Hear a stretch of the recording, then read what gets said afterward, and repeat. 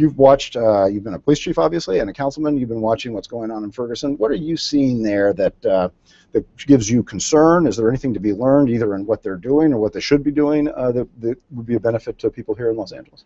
What I've seen primarily from the first day, there's been a total inconsistency in how they've approached the issue. Almost every day they've had a different approach. They also have a variety of jurisdictions involved, which appears to be not one single operation is coordinating them. Mm-hmm. And it appears that they have done some very basic things wrong, such as addressing or combining multi-jurisdictions in the field and basically not segmenting them so they can work together, mm-hmm. Using the show of force, which appears to be overt at sometimes with little return on their investment. But the two major things I think that they've missed is they've allowed a lot of peripheral issues to get in the way, and they forget that the number one reason that they are there is to investigate the shooting and determine whether it was proper or improper. Mm-hmm. And the second issue is to remove law violators so that people can protest legally and also keep the city safe. Those two issues get lost in all of the discussions. And do you think that this area, this part of the country, LA, city, county, are better equipped to deal with these kinds of problems? Do we understand those issues better? What I found out on these issues, you're as good as your last one. You can do them quite well, and then all of a sudden you'll end up with a Mayday like we had in Los Angeles, and everybody wonders what happened to all the training, what happened to all of the years of history. Mm-hmm. So if it starts off bad, it rarely becomes good. Mm-hmm. So you are on a day-to-day operation as to how you deal with it. Training is important, the leadership is important, but again, you can make a false step at any given time. Uh-huh. Supervisor, how about you? You have at least indirect responsibility for the Sheriff's Department at the county. What's your sense of how the Sheriff's Department is doing these days, what its relationship is like with poor minority communities? How comfortable are you with the state of the Sheriff's Department? Well, I'm hardly comfortable. I think the Sheriff's Department knows that it can and should do much better, and they are obliged to do so. This is why there was a commission on jail violence, as an example, which came forward with multiple recommendations, which we are now implementing. And there's a long way to go. We now have an inspector general, but I essentially see that as a half loaf. This county needs to have an oversight commission, which gives full scrutiny to the range of issues that any modern police force of that size would require. And there are lessons to be learned, it seems to me, from Ferguson. There are lessons to be learned here in Los Angeles, in the county, as well as in the city. And I would say this, that the need for oversight is fundamentally important, but there's a level of civic engagement that's conspicuously absent in Ferguson. If you look at the demographics of that city and its representation on its governing body, the city council, and in the executive branch of government, there's a disparity that's essentially indefensible. And so there's a breakdown civically, it would seem to me, in that city that has to be corrected at multiple levels.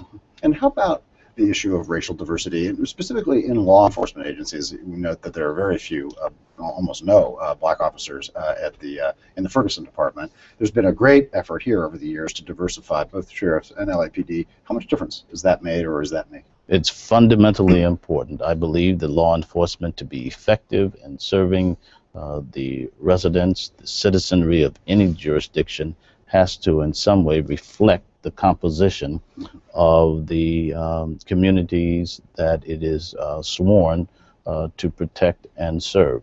That is obviously not the case in Ferguson. It was not the case in the city of Los Angeles, going back to the first major display of civil unrest in the 1960s, specifically 1965.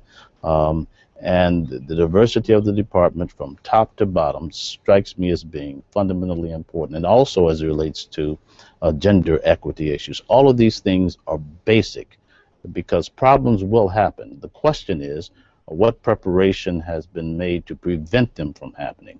And there are some basic best practices and promising practices that obviously Ferguson has failed to pay close enough attention to, and frankly, the Los Angeles Police Department and the Los Angeles Sheriff's Department have work to do to improve as well. And is that something you think the Citizens Commission could be of assistance with?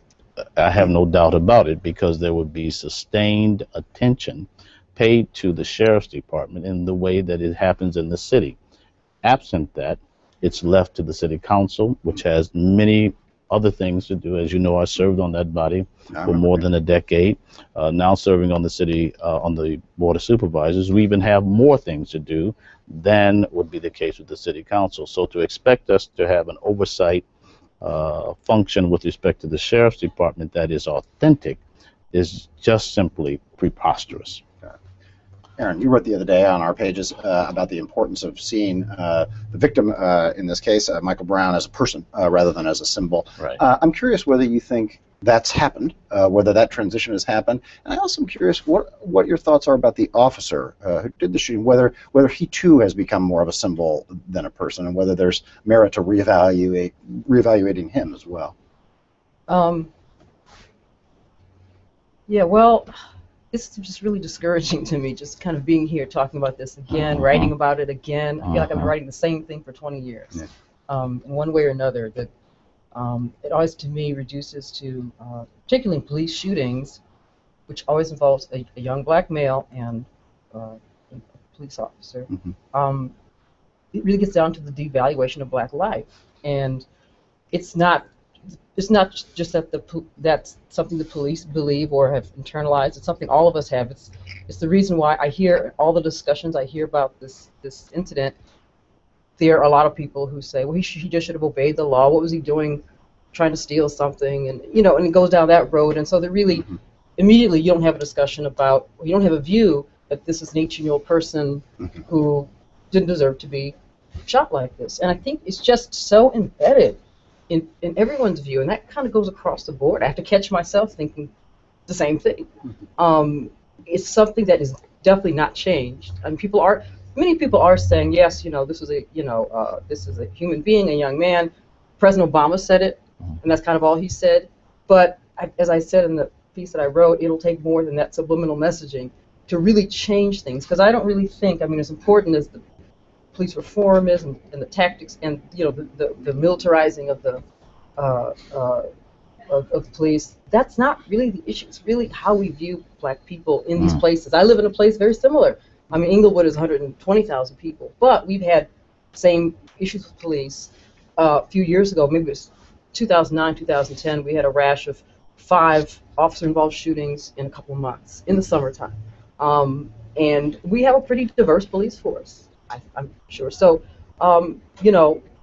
it's just, I don't quite know what the next step is, but I just worry that we have to have more and more of these kind of incidents to keep bringing us back to this kind of root cause, which to me is really in a way more spiritual than it is tactical or political.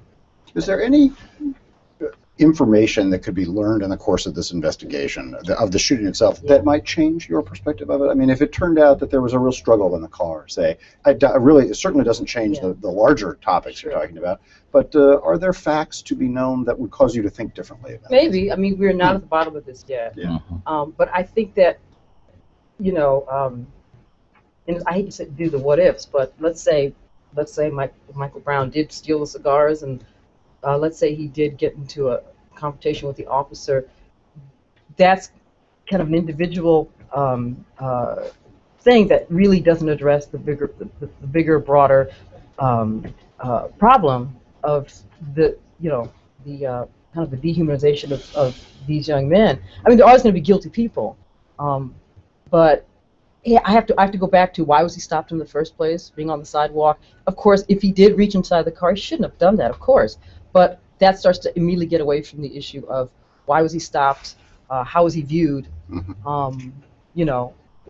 I make the point in my piece that he is literally a target, tall, dark-skinned, heavy-set. He is the all black males are under suspicion. He is, I think, the physical type that is under the most suspicion. So, there's a lot of things left to be answered. As for Darren Wilson, we're just at the beginning of that. I can't really say anything about that. Of course, I think everyone should be viewed as a human being and as an individual. But you know, that wish to be viewed as an individual just runs right up against our history of viewing people collectively and negatively, and we have to somehow resolve that. Professor, if you can hear me out there, your thoughts on this sort of collective versus individual perception that police officers and others may have of young black men. Your thoughts? Yeah, I share Erin's sense of deja vu to ad nauseum, right?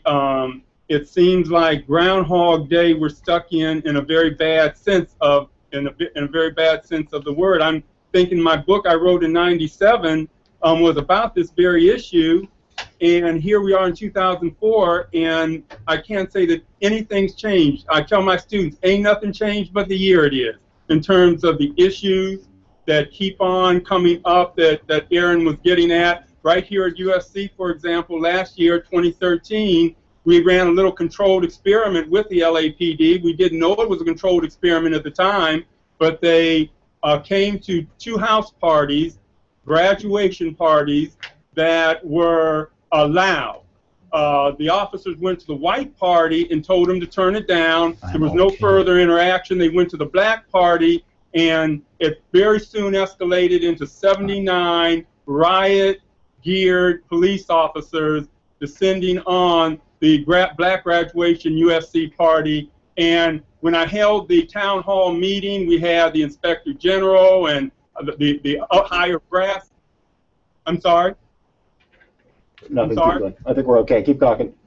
Yeah, we had the Inspector General, we had higher brass in the LAPD, police commission folk there, and one of the higher brass in the LAPD said, you know, in the 80s and 90s, our approach to policing was zero tolerance. If you spit on the sidewalk, if you jaywalk, you were face down on the asphalt. That was, and this is coming from a white officer, higher brass. He said, we've changed now. Under the consent decree, there's been a change for the better. There were some hiccups. MacArthur Park that Bernard Parks mentioned a little earlier, the May Day problem. There have been some hiccups, but I think LAPD has made some real strides. But it shows you, even when LAPD has made a lot of good strides, you have incidents like 2013. We had white students coming up to the microphone and saying, I was at the party across the street, and the police didn't bring in 79 riot police for us, and they brought in a helicopter. It was a whole militarization approach to the interaction with these young black scholars. So it is a pervasive concern, and one that we're struggling with even here in LA. And what about, we've talked a lot about responsibility of police and accountability for police. There are also people throwing Molotov cocktails, looting stores in Ferguson. Some accountability owed there too.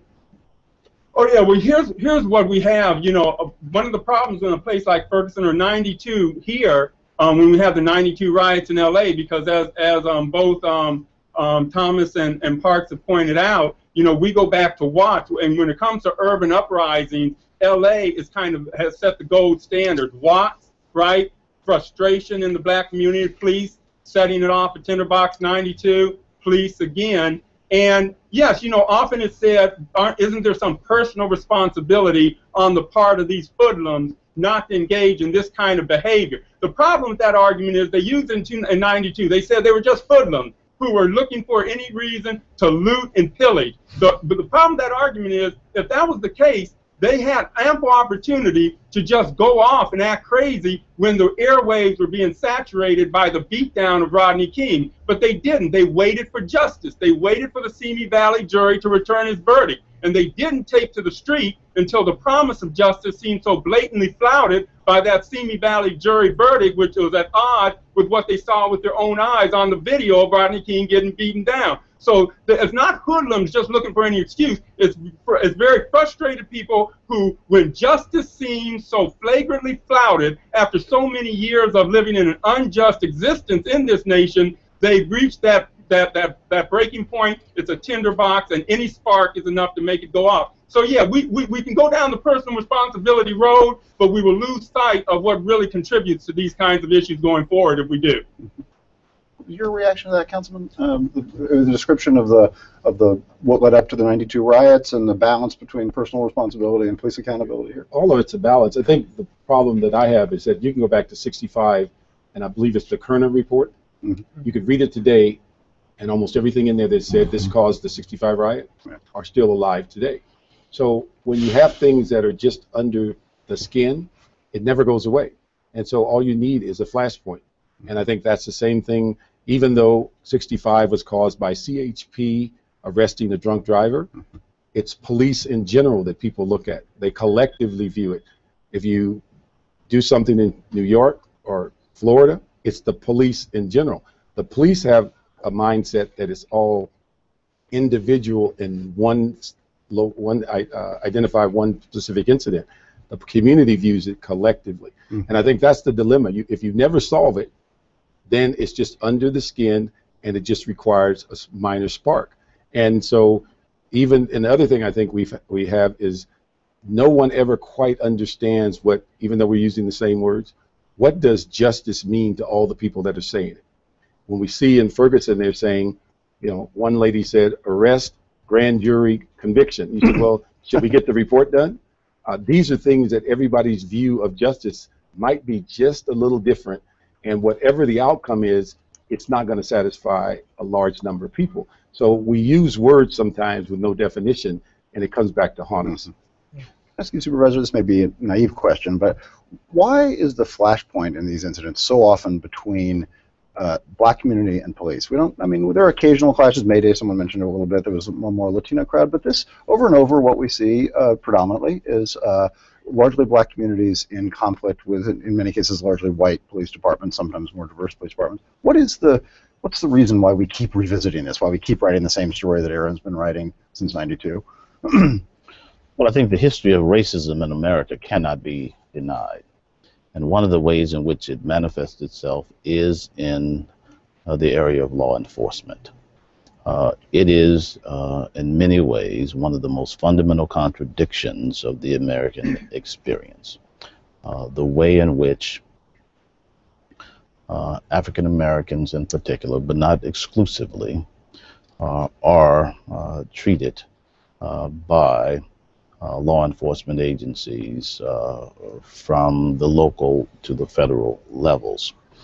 And it is the essence of what justice is made in terms of pushing for more balanced, more equitable treatment of citizens. And it is in fact embedded in the stereotypical notions that are visited upon African American males in particular.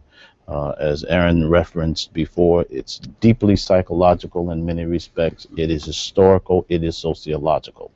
There is no denying of it. One of the recent articles coming out of the issue in Ferguson is this is a part of the population, generally speaking, that's over-policed and under-protected.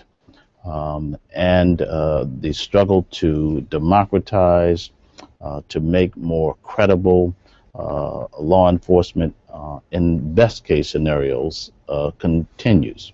A lot of work has been done in Los Angeles, the city of Los Angeles in particular. The consent decree is no small thing. It was critically important. The efforts with Measure F to reform the police department, limit the terms of the police chief, put in place the issue of a police commission that had more teeth, followed by the issue of an inspector general being installed. All of those things are fundamentally important at a structural level, and still we have incidents like those involving Ezell Ford, who is diagnosed with certain mental disorders, documented as such, and yet the confrontation between the Los Angeles police officers and this young man results in his death. And so there's a narrative here that cannot be ignored and or denied. It is deeply rooted in the American experience, centuries old. What's been the reaction of people you've talked to the Isel Ford shooting, which took place obviously quite close in time to this one? Have you been talking to people about it? It was funny. I was talking to my sister about this, and we were talking about Michael Brown, and then she talked about some detail relating to Isel Ford, and I said, who are we talking about? I mean, it's like, and then when she actually mixed up with the, there's another case in New York, I think. Yeah, there is. And truly, we almost had to laugh, I mean, but it wasn't funny, that they all seem to run together. Really. The details are almost interchangeable. And it's funny, one thing I thought was with the Isel Ford case was, you know, we had last year, you know, the very high profile case of Kelly Thomas, the mentally ill young man in Orange County. A lot of outrage about that, as there should have been. White. But a white guy, you know, who was considered part of the community, etc.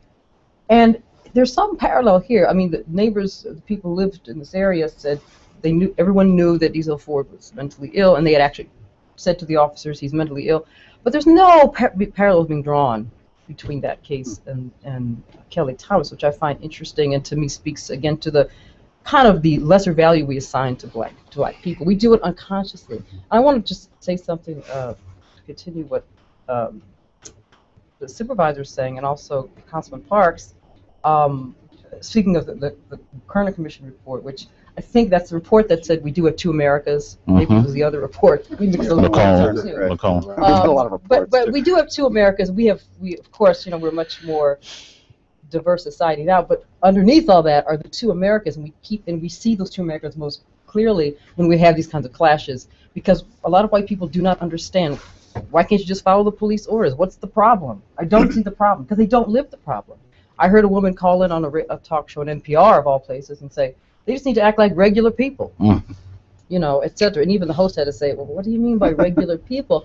And so it's always remarkable to me. I think people just are sort of clueless about these sorts of things. And I have a neighbor who lives on my street whose kids go to El Segundo High School. El Segundo is a very small town, 17,000 people, its own police force.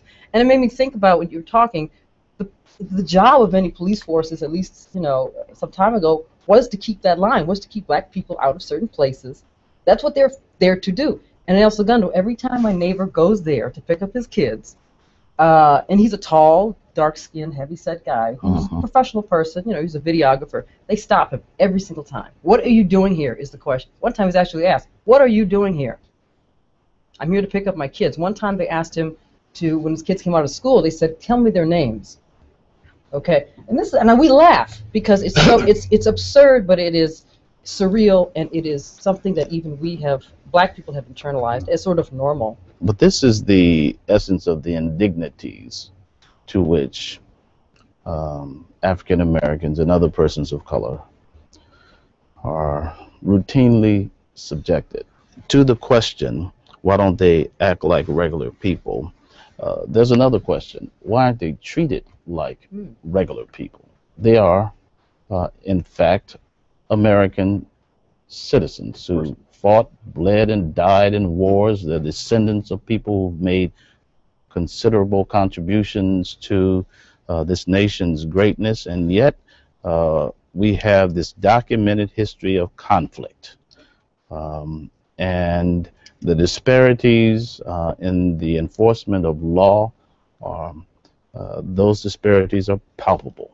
And anyone in law enforcement knows that. The way policing happens in South LA, as an example, as opposed to the Palisades, is very, very different. I know this as a result of talking with a number of police chiefs, those who are law enforcement executives, so it's deeply embedded. And that's the stuff of which the consent decree was made. It is essentially why the Department of Justice is leaning on the Sheriff's Department in the County of Los Angeles because of these disparities, because of the mental health conditions in the jails, because of the jail violence phenomena that affects people in ways that are so dehumanizing until we choose not to speak of it. And so, Jim, I think what we have in Ferguson is, once again, an opportunity for this nation to look at itself and for cities, both large and small, to learn something. I have said that the president should call for a national day of dialogue to confront the question of the issue of officer-involved shootings in communities of color. Deal with the issue head on with police officers, as we've done in Los Angeles over the past decade plus, interfacing with regular persons.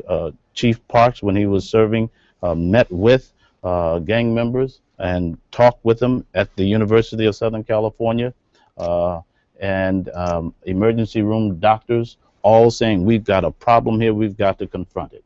These things help from the perspective of civic engagement. You need an oversight commission, and you need a representative form of government in Ferguson. These are three fundamental things that I think could prove to be helpful for Ferguson and the nation. Professor, we're running low on time, but I did want to come back to you. The supervisor and councilman and others have talked about citizens oversight and the importance of it. Are there structural changes that could happen? The supervisors talked about some with respect to the sheriff's department. Are there ways to empower citizens to really have an oversight authority that would really alter the relationship between people and law enforcement in this region?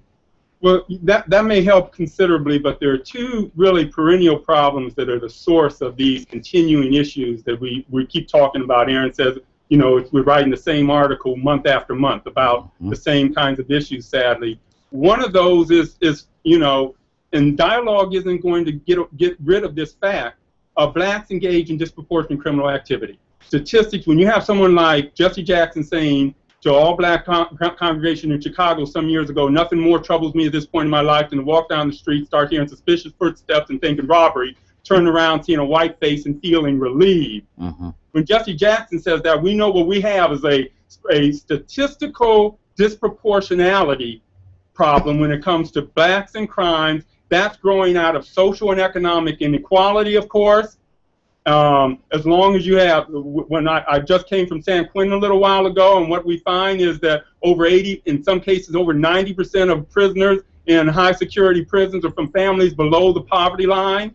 So either people are poor because they're bad, or maybe bad because they're poor. The latter is the more likely explanation. You take a group of people, you disproportionately concentrate them in desperate circumstances, and it should sadden but not surprise you if they disproportionately turn to desperate undertakings like crime. But those statistics then make it tough. Those statistics make it hard to tell people not to profile when there's a statistically rational relationship between race and criminality. So that's one problem. The other problem is unconscious bias. The work that I've done a lot lately on my first book, and I'm reading a lot of people doing work in the academy now on how it is that racially liberal, well-intentioned people can discriminate unconsciously. They can say Jennifer Eberhard up at Stanford has done some experiments with officers and with lay people in which they have to make an assessment of an ambiguous person and determine whether he's carrying a weapon or not. And they find that when it's a black person, they're more likely to make a mistake about him having a weapon, and the darker he is, the more likely they are to make a mistake about him.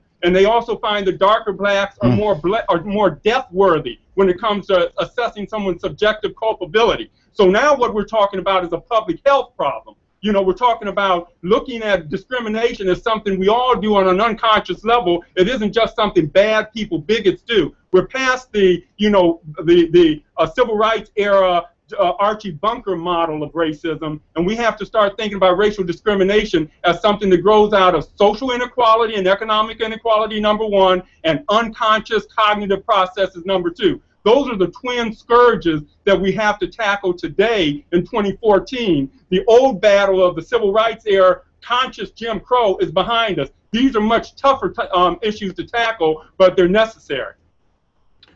Chief, I say Chief, that's an old habit. We're about done here, but I just wanted to give the last word to you. You joined the Los Angeles Police Department, what, some 40 years? 1965.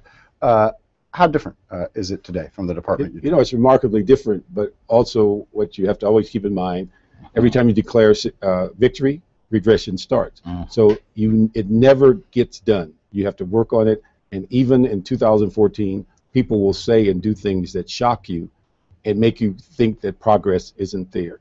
And I think one of the things I've watched in Ferguson that's mind-boggling to me, to have 70% of your population African American and have 7 elected officials, of which 1 is black, and then to say only less than 10% of the population that's black vote.